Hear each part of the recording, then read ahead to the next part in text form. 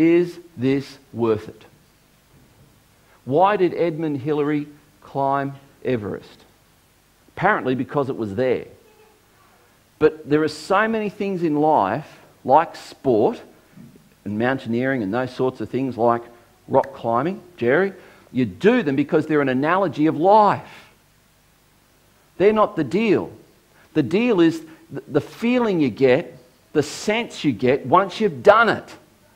It's not the thing itself. I mean, Kim, myself and Jeff have gone on some marvellous adventures where Kim has nearly walked the width and length of Tasmania, and I've, helped her along and told her to come on, hurry up. And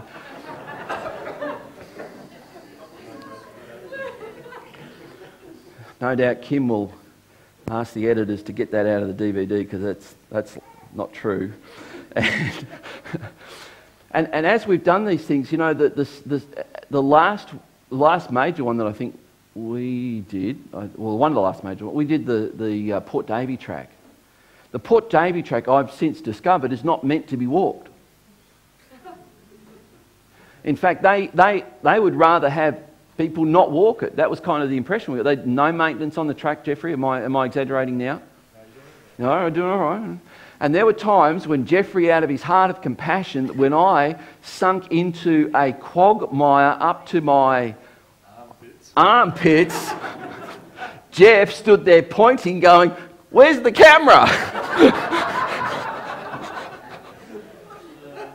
The shot was taken. You see, you thought I was kidding and exaggerating. I'm not kidding. This man Jeffrey is a man of incredible compassion. There are little air bubbles coming out of the... He's going, "Quick, before his hand goes under, take a photo." It wasn't quite up to my armpits. It was way steep, and I couldn't feel bottom, and I was sinking. And Jeff's first impulse was to take the photo. I digress. I just had to get that off my chest. My main point of that 6-day walk, 5-day walk, whatever we did, was the fact that when you finish, you're hurt, you're sore. It's like, some people say by day 4, day 5, they're going, "What was I thinking? I was thinking that on day 1.